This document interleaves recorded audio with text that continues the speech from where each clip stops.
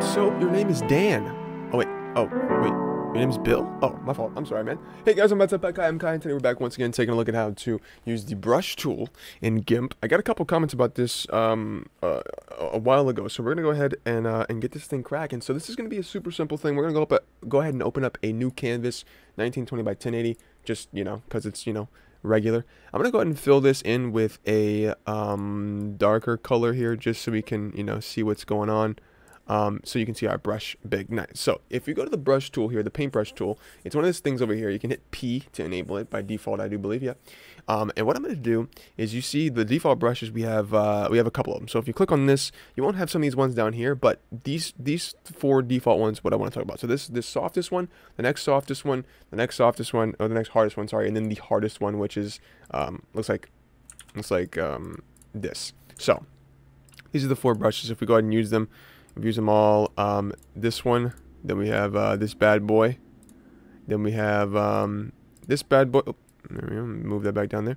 Then we have this bad boy, which is a little harder, and then we have the hardest one, which is that. There you go. So this one's a little smaller just because I didn't make the brush size as big. But so essentially, I had a couple comments asking about the spacing and about the hardness of each of these. So if I was going to go ahead and use the softest brush, I would probably use this for gradients. So let's go ahead and let's say I use a darker color here with a new layer. Let's go ahead and put a new layer on top of this, and then I'll just click a couple times. I won't click and drag.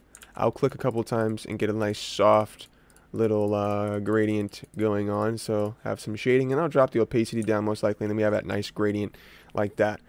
So that's basically what I would do for that. Now if I wanted a hard brush for something, let's say I want to make some lines, I would do something like this, and then I would just make a nice line there, nice line there, whatever I'm trying to do.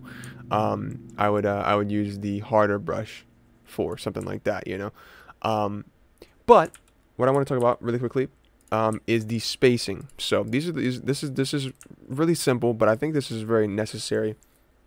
The spacing over here, you can see we have spaciness, hardness, and force, and we have angle and a couple other things, but we'll talk about that in a second. Spacing, it's going to space out each of these. So if I click and drag, you can see it'll make, like, instead of fully painting like it normally does, like this, it will just go ahead and space them way out. So if I turn this up more, you can see it kind of spaces them out so that they're not all in the same area. I believe the default for this is, I don't remember, it's 5. Okay, so you hit this little yellow button here, it'll turn back to the default value, which is 5. So you can go ahead and use that just like that, which looks great. So the next thing I want to talk about is the aspect ratio and then the angle, obviously. So if I use the aspect ratio, which I use this all the time, not all the time, but I use it sometimes. If I turn the aspect ratio up, you can see it gets really thin instead of like a circle. You know what I mean? So it's really, really thin. If I turn it back to 0, you can see it's a circle. So essentially what this did is it just squished it down and made the aspect ratio super skinny so that it could be like, a lens flare or whatever, what have you. Now, if you were trying to make a lens flare, I necessarily wouldn't do it like this. I would probably just make a circle and then just scale the layer down. So let's see the difference between turning the aspect ratio up to 20, and then if I was to go ahead and use a regular brush and then just hit layer, crop the content, and then just go to the scale tool, and then just squish, hold down control and shift, and then just squish this down. You can see that if I stretch it out like this, I think personally it looks a little bit better because the fall off looks smoother. It just looks, it just looks nicer, I think. If I squish this about the same size, about the same thickness, you can see it looks a little softer around the edges there. It looks a little smoother than this does. This looks a little harsh. So you can do it either way, but I'm just saying that this is a nice really way to get that kind of effect with the aspect ratio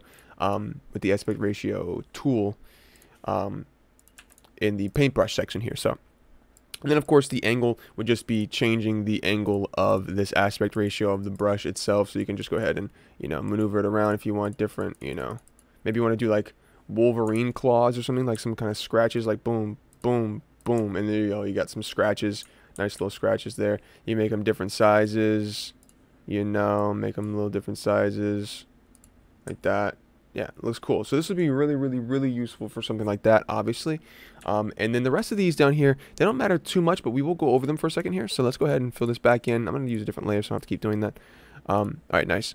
With force, you can see if I use force here, and I kind of just click once, you can see the difference if I put it on 100, and then if I put it on 0, it's not painting anything. So essentially what the force is kind of like making it softer. So if I put it on 3, it's kind of like, essentially it's kind of like opacity, turning the opacity down a little bit. But it's kind of just like maybe a lighter touch. It's like, you know, if you're painting on a real canvas, instead of pushing down with all your force, you're kind of just like lightly touching it. If I put it on 100, it's like the hardest you could be pressing down 24/7 all of the time. So yeah, that's force. And then let's go ahead and do hardness. Hardness is obviously going to be how hard the brush is. So if I turn the brush all the way down to 0, and then I turn it all the way up to 100, you can see the difference here. Now it's super hard, which is nice. If you don't want to switch brushes here, you don't have to switch back to this hard brush.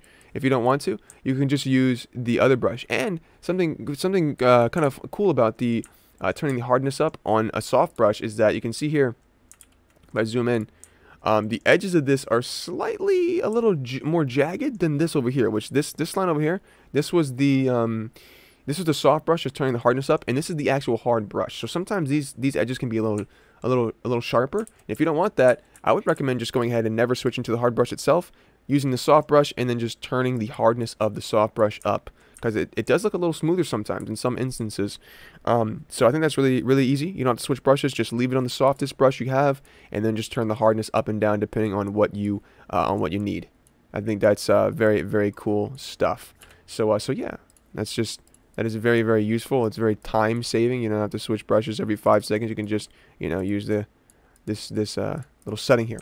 So that is very nice. The last thing that I want to talk about is the smooth stroke. Now this isn't exactly a brush, a paintbrush thing, but it kind of goes off into making things smooth with the paintbrush. So let's go ahead and cover it anyway. So the quality and the weight here, if I put them on 100, you can see what this does essentially is it makes it so that, let me make the brush hard again. You can see what it does is it makes the brush run a little smoother than if I were to do it like this, because you can see it looks a little bit more wavy, a little more jagged, and this looks a lot smoother. But what I can do here is, if I turn the quality up, or which one is it? The weight, I think, yeah. So the quality is going to make the line not as jagged. The weight is going to make it kind of lag behind a little bit.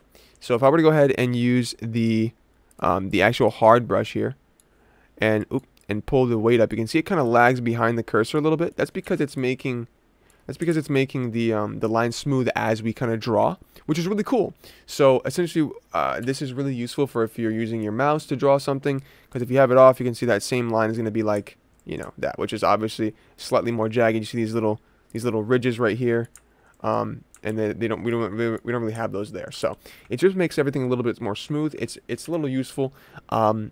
If you really wanted super smooth lines, I would just go ahead and use the Bezier Curves tool, and then hit fill path. Oh, not fill path, sorry, stroke path, and then do that, because that makes the line perfectly smooth, obviously, as you can see. But yeah, so that is what I would do. That's some paintbrush tips. That's all about the paintbrush here.